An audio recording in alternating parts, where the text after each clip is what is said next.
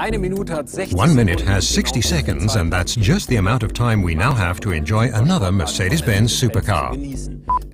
The Mercedes-Benz C was presented to the world public in 1991 as a research vehicle at the IAA in Frankfurt, Germany.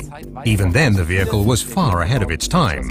Many of the features installed here have made the jump into series production, as for example ABC suspension. Active body control provides for the perfect suspension setting when driving. Not only that, this vehicle had a steerable rear axle.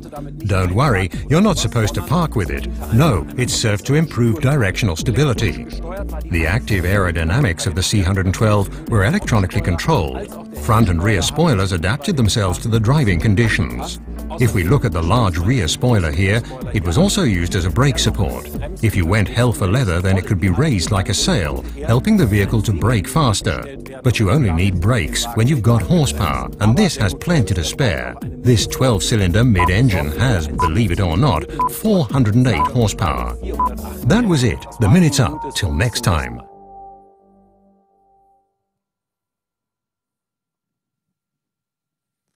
And if you want to know which supercar this star belongs to, then tune in next time.